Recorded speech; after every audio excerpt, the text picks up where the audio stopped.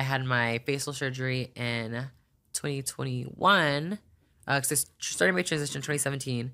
I had my butt done in 2020, my face done in 2021, and my tits done in 2022. So I waited like 3 full years to get a major surgery. Yeah. And how did all those surgeries go? I mean, I've had Lucy Hart on, and she's like described in detail about like everything that she's been through. And I know it's a lot. Have all of them been pretty easy, or did you have any bad experiences? So, well, I got silicone injections. I would never recommend them because like I lost all the weight and I should have got a BBL when I had the weight. But especially like I feel like gaining weight and working and just like brain, just like body dysmorphia out the ass. Yeah. So I got silicone and I take really good care of it. I massage it. You have to like, it's a lifetime investment. So if you just get it, you have to take care of it. So my face, I had it done in 2021. And 2 weeks afterwards, I was like getting like swelling, and I thought I was like eating too much salt, and it turned out that bacteria got in like where they cut here, and within 2 days, my face got so big, and I was trying to sleep. And I had like a hoodie on, I had sweats on, I had a blanket, and I was shivering cold. And I was like, everything started getting like slurry and like blurry. So I drove to the hospital. Literally, you drove yourself? I drove myself because I was like, I'm not paying an ambulance bill. So bad. And I go there and I'm like, at that point, my mask at the time won't fit over my face because it's so swollen. I had sepsis.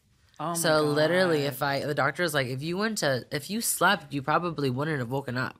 Wow. And I'm happy that I was like, oh, this is fucking bad. And so I had to have an emergency flight to San Francisco back to my doctor because at first that doctor in Vegas is going to cut open my face from the outside. And I was like, no.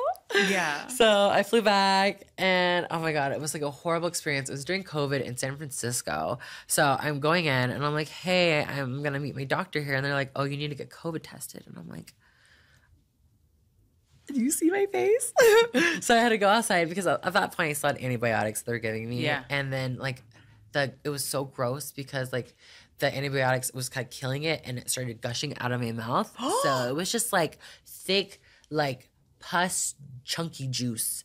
And it was, it was coming out of your mouth? Yeah, because like when they redid my jaw, there was like 2 parts where like blood, what were they called? Like the drains? Oh, yeah. And so it was coming out where the drains used to be. And it was just I kept spitting it out. It was so gross. Oh my God. Yeah. And then at that point, I had my surgery, no food and water for 4 days. I just had an IV drip and antibiotics. And honestly, this cured my lactose intolerance. So I used to be lactose intolerant. Like literally I couldn't eat pizza. And at that point, I think that since it just killed my whole entire flora, everything in my stomach, like now I can drink milk, eat milk, like cheese. It like literally cured my lactose intolerance. That's crazy. Yeah. Well, silver lining, I guess. Yeah. Oh my God.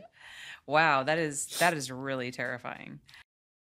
Hey guys, if you want to support my show, then you should think about joining my Patreon. At my Patreon, I offer all kinds of amazing perks in exchange for your financial support.